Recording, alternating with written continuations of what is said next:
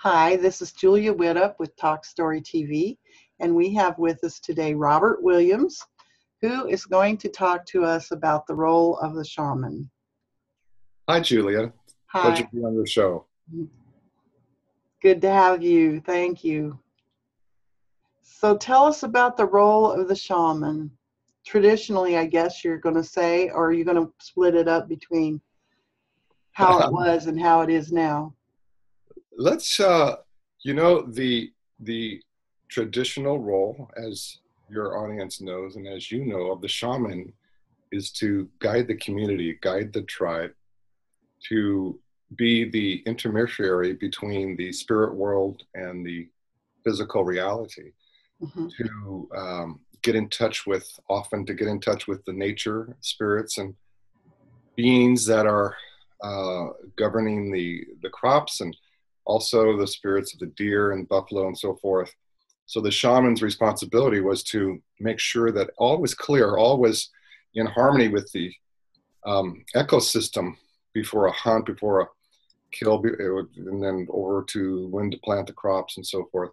I've always been so fascinating in the looking at the history of shamanism and its various cultures, because generally the shaman was either the priestess or the elder female of the group, or certainly always one of the elders, and one of the ones who had grown up practicing the ability to go between worlds and be that spokesperson for the other side, if you will.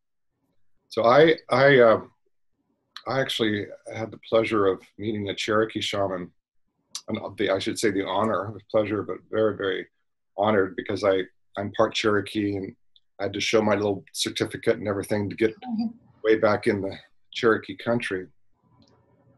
So now the shamans that are still around are they are, of course, concerned about humanity. They're concerned about what's happening on the planet, to the planet. And now their role is more than now it's time to go hunt or now it's time to plant the seeds. Their role is, in this particular case, this shaman that I met, was to continue to be in communication with the nature spirits, with the gods and goddesses, or the beings on the other side, Hmm. so that there is so that the linkage between the two is not completely lost, because it is less than it used to be. And the communication about the importance of waking up as humans. One of the things that I have learned is that we all have the inner shaman. We all have the ability to go in and out of different domains, and that it's not currently only the ones who were born and raised in a shamanic family that have that, not only have the ability, but have the responsibility. So your work is so important, because it is not just physical or chemically based with our physical bodies. We're looking at the spiritual world and the world of non-physicality, that we need their help, and we need their help. Hmm. Yeah. So And the yeah, earth, Mother Earth needs the help. yeah. So what I did when I learned a few of my own shamanic um, ways, there's one technique I wanted to share with you and your audience, and that is, when you look at somebody clairvoyantly, you see their energies, you see the different colors and the different, auras, qualities of the aura, lights. You might see relatives around them and so forth. But what I've found is that if you look at a family and you ask to see that family as a whole being, you see one person with the seven chakras and the energy centers, but they are the family. It's the relationship creature, you could say the relationship entity of the family, but you're looking at one being that is the family. And then I extended that out until I was looking at all humans as one being. Hmm. And then you can see, in a general sense, you can see the aura of humanity and Okay. what the primary conflict of humanity is faced with, which, um, energy comes down from the infinite, goes into Mother Earth, to the infinite, to the core of the earth, back up. And, there's a fascinating way it works. But one of the challenges for humans is that there is a big block, not up on the camera, between our hearts and our solar plexuses. So the energy is coming down. There's a lot of us that can see other worlds and speak higher knowledge and wisdom. And then we have our hearts, which is unconditional love, and ways in which unconditional love can serve moment to moment. And then we have our lower chakras, which is, start with just in general, we have to feed and protect our young, and so those are the signals of our first chakra. And then it's now time to do this and not that. And then the solar plexus is the will to go out and plant the seed, or kill the deer, or whatever. But the will has, as we all know, gotten way too much influence in our lives. And so there's this big, when I was looking at humanity, so there was this huge block between the solar plexus and the heart, almost like this knot, this dark tightness, contraction of energy. Mm-hmm. And so even though there are a lot of us, fortunately, that are understanding love, understanding our place in the unified field, our location in the universe as a human and as a human individual, because of mass consciousness, it is difficult to ground that love into, you could say, into a practical way in our lives. And it's just the phase we're in. It will eventually happen. But that's why the communities, because to bridge that gap between the heart and the lower chakras or the solar plexus, to combine unconditional love with the power of our will and the ability to go out and, do things, is very much in conflict because of this gap. And so maybe I'll ask you, the information I received in looking at that phenomenon as part of humanity, I actually felt it in my own chakras. So when I get afraid or concerned, or I see something, I feel a little tightness in my solar plexus. So that tightness is a symptom, or it's part of the wound of humanity. So to heal that wound, we start with ourselves. We identify that tightness. Most of us actually don't even know it's tight until we get like a good massage and we realize, oh my God. Yeah. And especially just during normal day things and outside of meditation. And because of the web of life, because of the power and the beneficial dispositions that have been given to humans to make it this time, to break through the ignorance, to break through the fear and selfish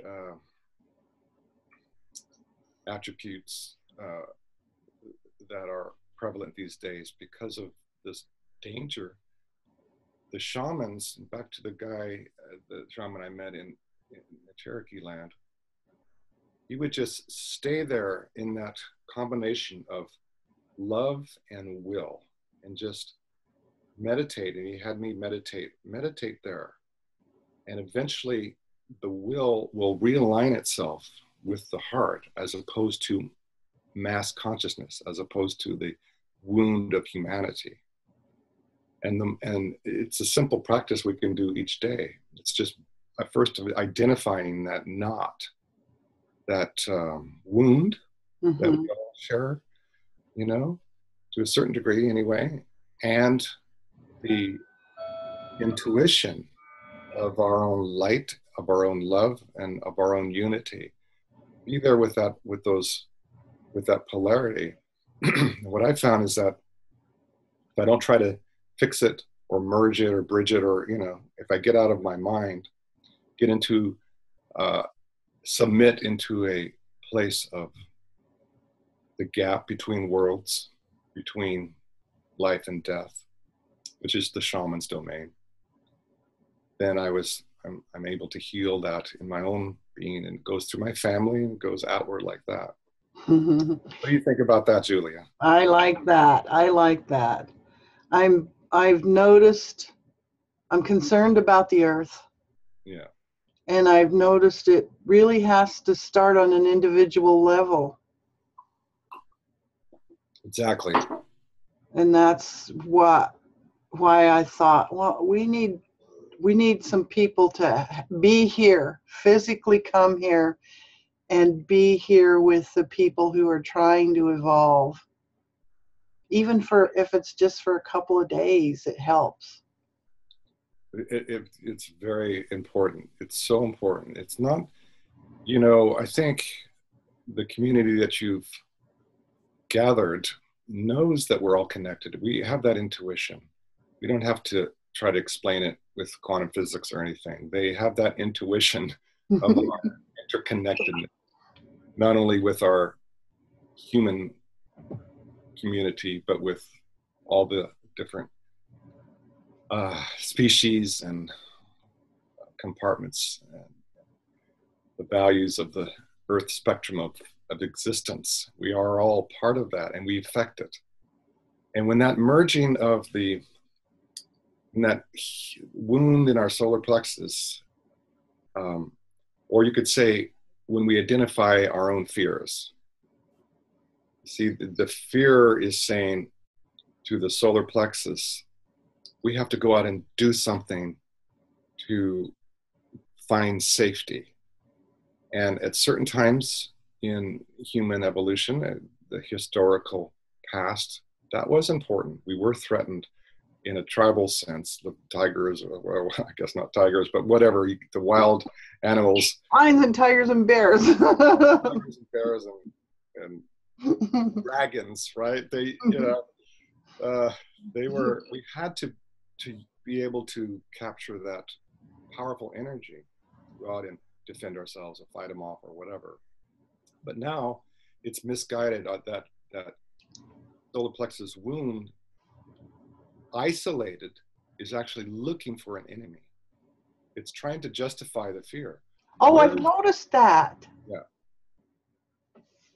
And it's what's happening. It's so prevalent. I don't want to talk politics, but it's so prevalent.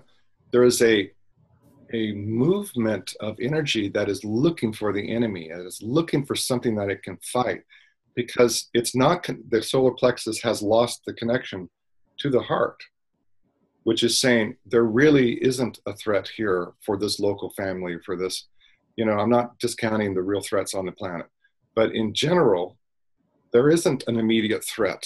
And yet the solar plexus is not connected with our heart love, with the love that can act appropriately in the condition of life with present love.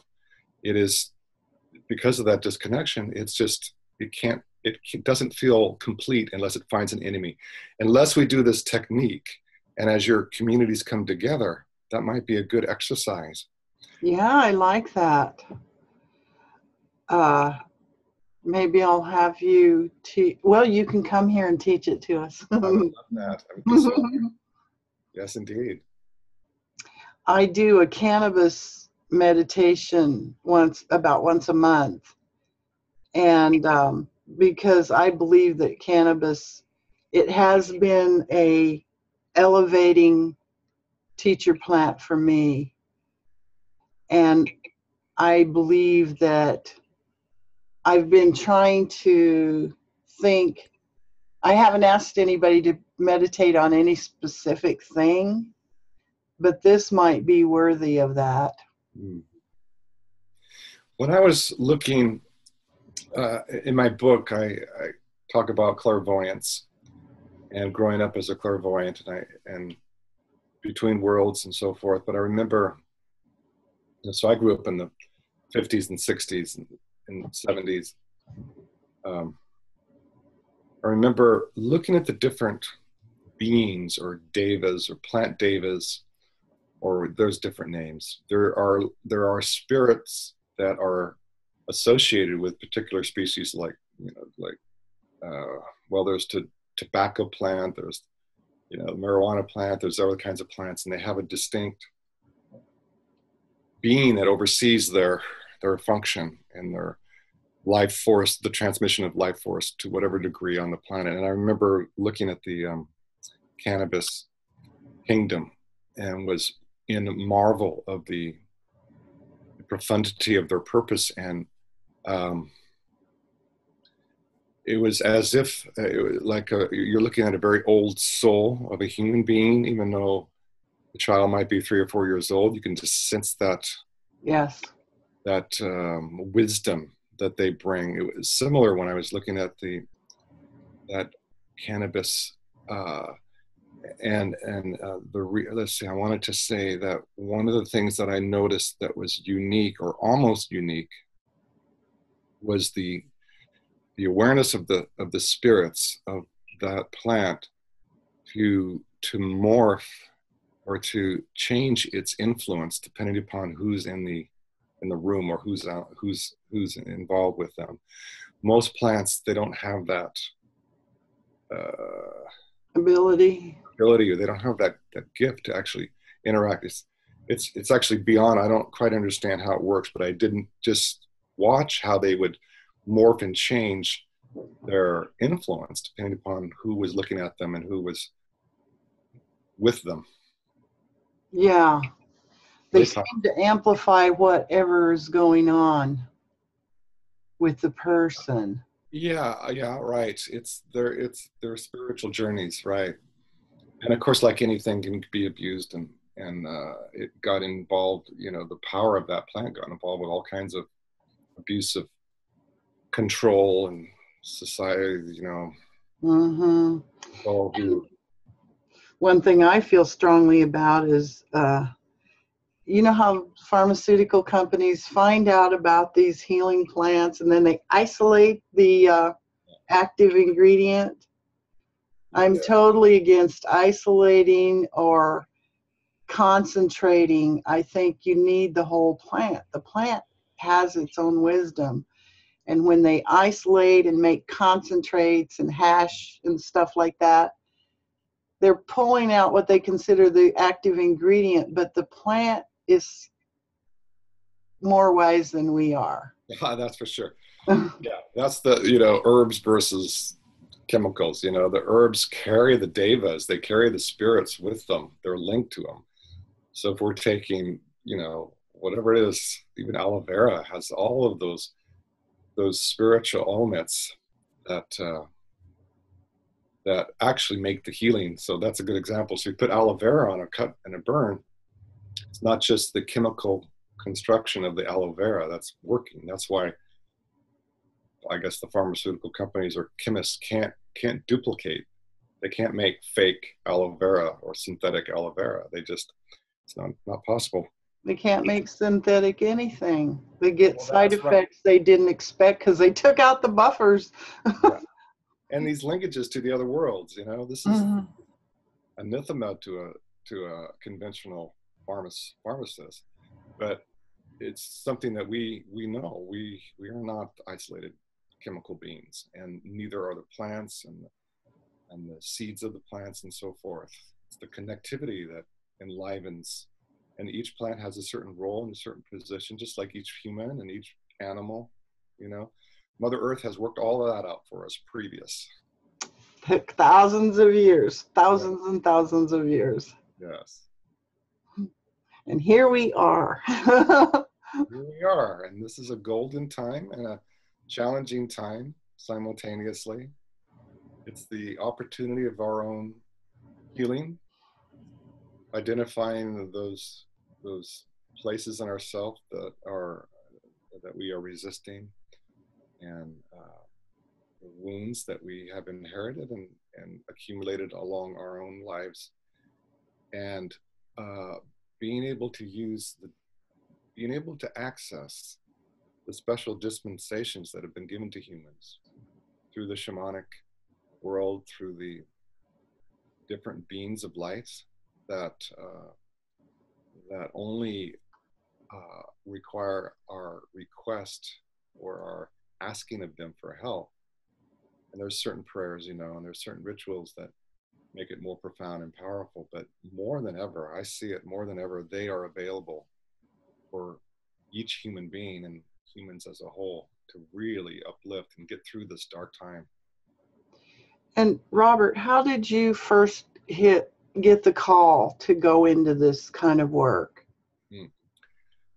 Well, I grew up seeing things, and for you know the clairvoyant. Okay. So I thought, you know, I went through all that, wondering if I was crazy or mentally ill, and all that stuff. The teenagers, you know, not knowing where I fit. But most profoundly, I had my first near-death experience was in 1979. I saw these different dimensions, and I came back and saw the different dimensions while I was coming back, and saw that there are resources of love and the existence of the cycles of time that were moving humanity automatically, and that our opportunity was to interact with that blossoming movement. So I was a musician at the time, so I quit the music industry, and that's when I really, because I saw these, you could say I had the visions. Shamans sometimes have visions, often. So the visions were very, very clear that have we have we have the opportunity, the gift of participation in our own awakening, our own collective blossoming of love, and we we can almost say it's our obligation once we see that. Yeah. It's kind of like if you don't see somebody that needs help on the side of the road, then you know you can't help them because you don't see them. But once you see them, then it's a human obligation to try to help and participate. So I suppose that's my short story on how I got involved in 1979 and never stopped. Cool. I'm glad you didn't.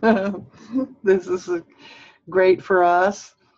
And I'm understanding that you're going to come to Grand Junction, Colorado. I would love that. I look forward to that. Okay, cool. What else did I want to ask you? Oh, I'll get to it. Go ahead. Well, let's see. Here, let's do this. If one of your community were to be given the microphone and ask me a question or ask you a question, what do you think that question would be? Why is ceremony important? That's an excellent question, because so everything is energy, including our thoughts. So let's go back to that one being that is the one being of 7 billion humans put together.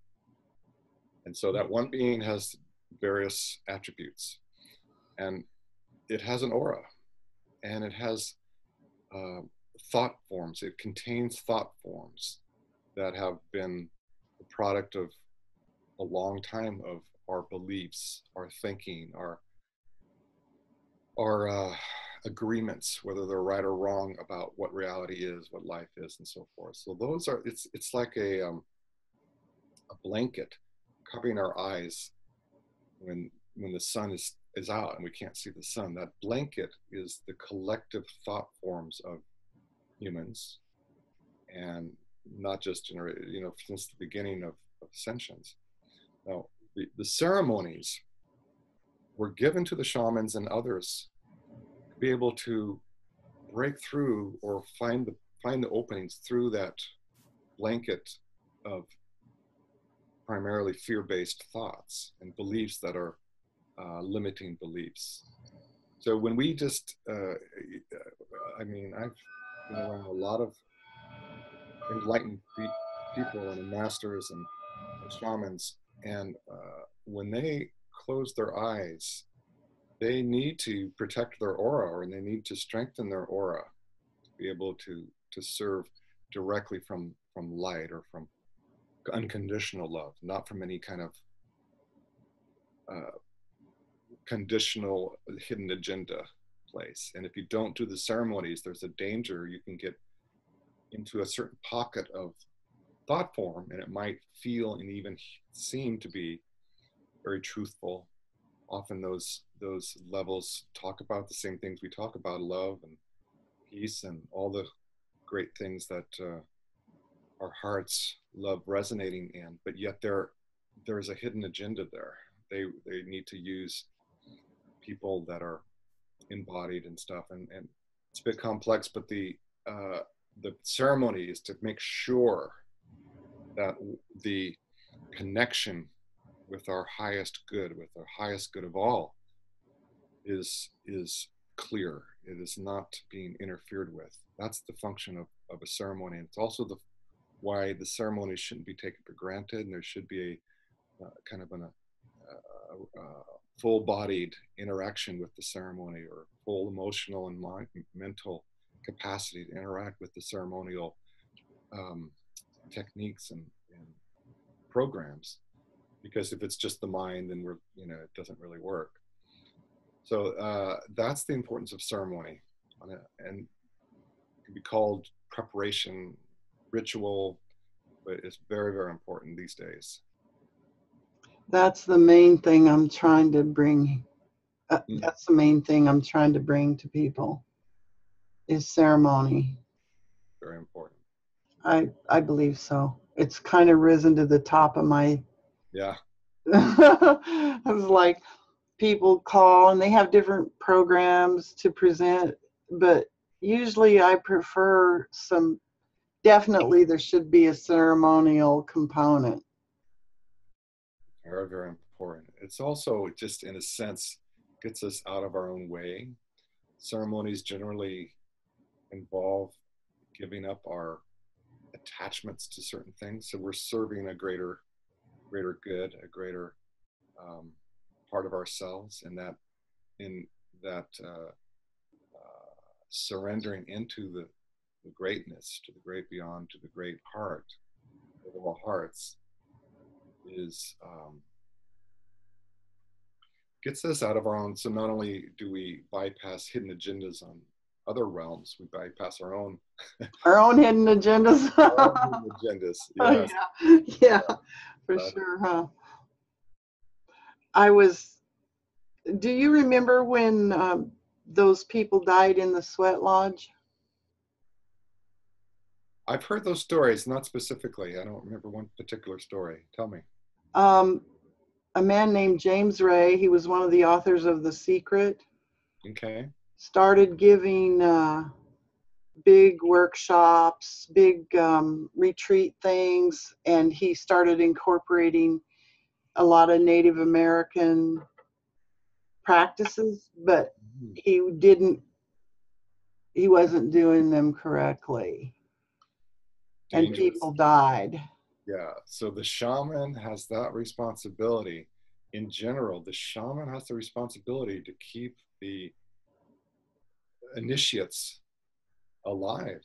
And in fact, the whole idea of a sweat lodge is to poke through the veil and die for an instant or two. And the shaman's on the other side, making sure that It's just for an instant. right, make sure that there's a rebirth coming back into the body with the wisdom, with the initiations complete. That's yeah. It's a good thing I don't know exactly what you're talking about, because I can't. It's such a tragedy if the shaman is not qualified, then bad things can happen. Yes, I was particularly disturbed because I had just returned from Hawaii, where we did sweat lodges 4 or 5 times a week, and I knew how they should be.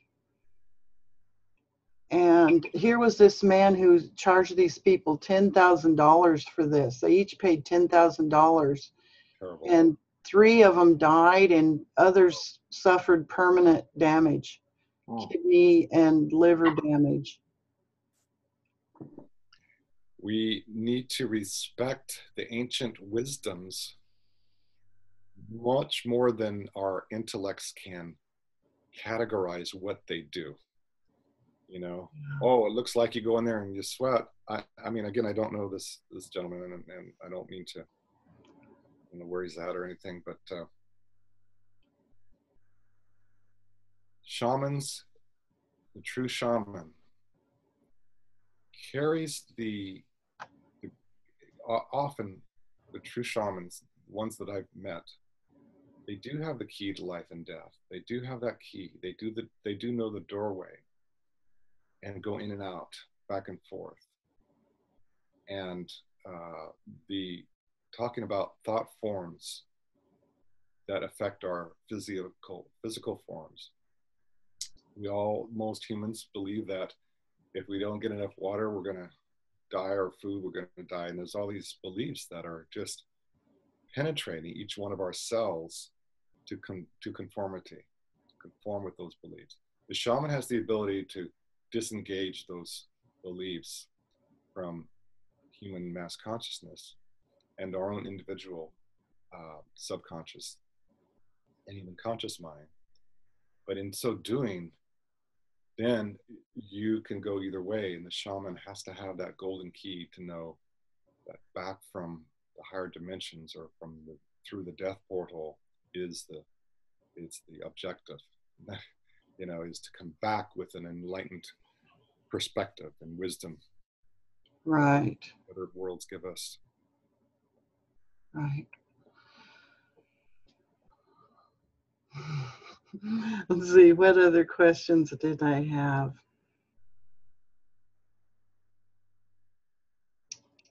What is your favorite ceremony?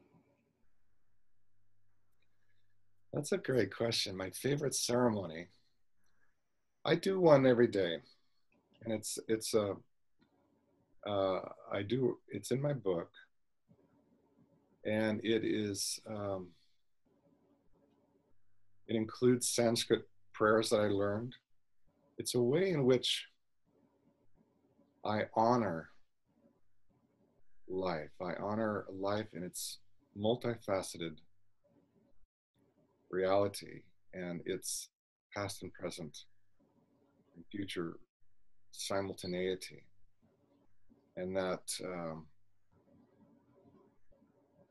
the ceremony involves the reversing of my pattern of waking up from sleep and then finding myself with this specific identity. Oh, I was born in 1954. And all these stories about me come in, you know, this is my sheath. And, you know, my body's consistent. I don't completely morph every day. Wake up with a different face. Right. But there is an opening within that recognition of totality, of the recognition of free, unconditional love that can be integrated in my individualness, and that's the ceremony I do every day. Okay. Wow, that's nice. I like that. I like that. Well, thank you for being on our show today. Julia, it's always a pleasure. This is my second time, and I enjoy you so much, and your community is so valuable, so powerful. Thank you. Thank you, and we're looking forward to seeing you in Colorado soon, I hope. Likewise. Yes, I look forward to that as well.